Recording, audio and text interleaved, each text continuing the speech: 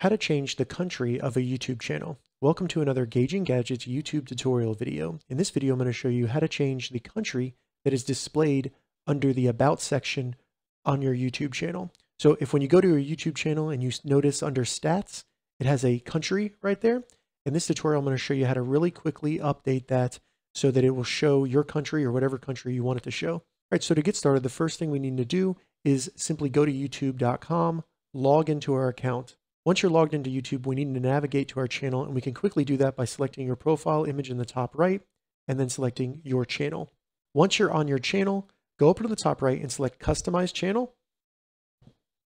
This will open up the YouTube Studio for our channel. And once we're on Customize Channel, go down to the settings in the bottom left, select Settings,